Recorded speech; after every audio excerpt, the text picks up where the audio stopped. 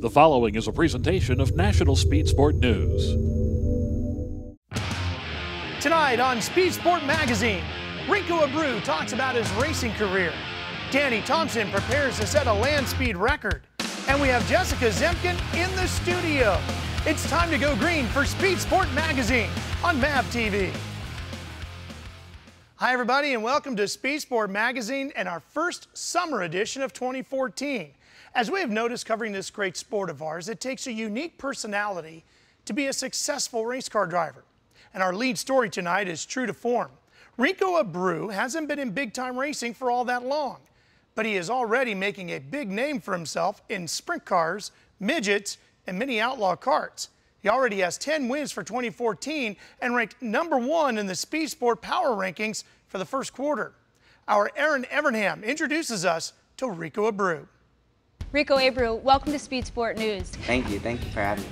Tell us about your background, where you were born and raised. Yeah, I was born in St. Helena, California. Everyone in my family is born and raised in St. Helena, and I went to school there, high school, elementary. It's a vineyard background, and it's a great place in Northern California to live. I had some good friends that raced outlaw karts, and then I was around them a lot, and I went to a bunch of races with them, and then I actually got an outlaw kart, and then ended up racing one on a graded track in my backyard at my house, and I raced as much as I could, and then I felt like I was good enough to race, and went out and ran a few races in 2009, and then it was on after that, and I just wanted to race all the time. I think last year I ran 104 races, and this year I'm scheduled for 130, so I ran 35 races this year, so I got quite a few to go. And how do you arrange all the logistics if you're running an outlaw race one night and a USAC race, a few nights later? How do you plan all that out? Well, I'm very fortunate to be around Kyle Larson's parents, Mike and Janet, and they build my schedule at the beginning of the year, and we go through it and try to map everything out, what's really feasible to get to a racetrack, or if it's worth getting there or not. You're really close friends with Kyle Larson. How did that friendship begin? I came into the outlaw kart ranks when he was leaving, and I believe it was his first year in a sprint car when I was coming into the outlaw kart ranks. And we actually have a go-kart track at my house, and we put on a charity race, a veterans charity race one night when the sprint car races were at Calistoga, and he came to just see how it was, and the connection built through that charity go-kart race at my house, and we just built this great relationship, and we got to spend a lot of time with each other around the past 5 years. I think we've known each other, and it's just so special to see an individual come through the sport like him, because it doesn't happen too often, and to be a part of his life and his family, and I'm so close to him and his family, and Mike and Janet do so much for me as parents, and it's just so cool to see that, and say I could be a part of it, just because we're such great friends, and race against him at the same time. We're both so busy now, and especially that he's made it to the cup level is huge, and the good thing about our relationship is we can not talk to each other for 3 months and see each other and pick right up where we left off, and so it's just such a great friendship to have, and just a healthy friendship. Rico, you race with USAC, you run with the World of Outlaws. You consider yourself a true outlaw?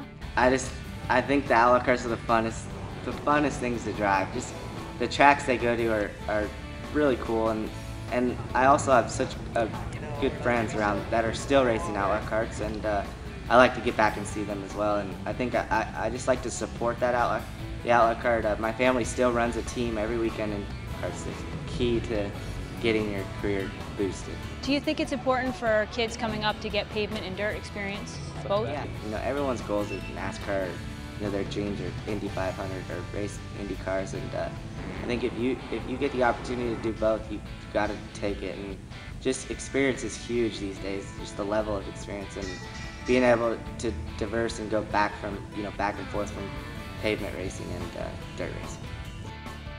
With your size and stature, were there any barriers that you faced when you started racing? I don't know. Like the biggest barriers I'd say with my being a little person is not being able to ride the rides at Disneyland because you're not tall enough. But other than that, I think that the go-karts, they got me really comfortable in them. With moving the pedals up and my seat forward. There's not a lot of things going on in the go-kart with your, your movement or your reach. So, you don't give them much wheel, and they're really demanding go-karts. So I think the closer I was to the steering wheel, the better I was in the go-kart, and I just raced them all the time. So I knew where I was comfortable and not comfortable. With the sprint car, we took it looks like a big shoebox and put them in between the drive lines and just moved everything up 6 inches, and the A-frame of the sprint car is forward 6 inches.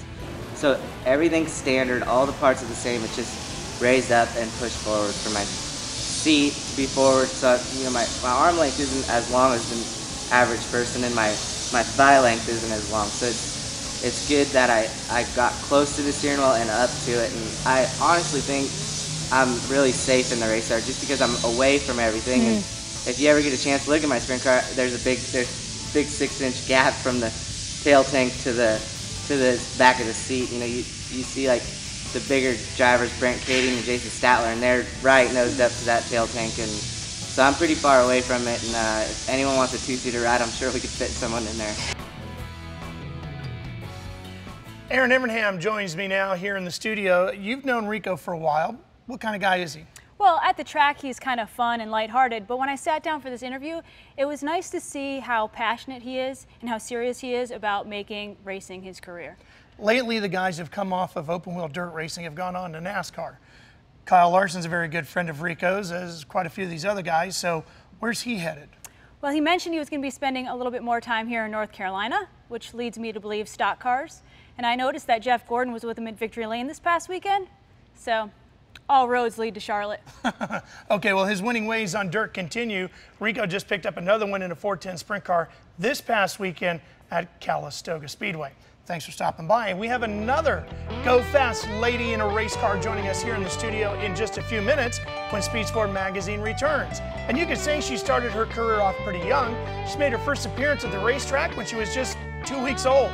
Her first race at the age of 8. And she just chalked up her first Oshweekend Speedway win up in Canada just a few weeks back. Jessica Zemkin is here in the Speed Sport Magazine house when we come back. Race fans, whether you love dirt, asphalt, 2 wheels, or 4, you need to be Speed Sport equipped with cool t-shirts, awesome caps, and great Speed Sport swag. You can get your limited edition merchandise now. Just go to nationalspeedsportnews.com, click on the store link, and start shopping. Throwback tees, shop racks, and everything you need to be ready for the races. That's nationalspeedsportnews.com. Click the store link.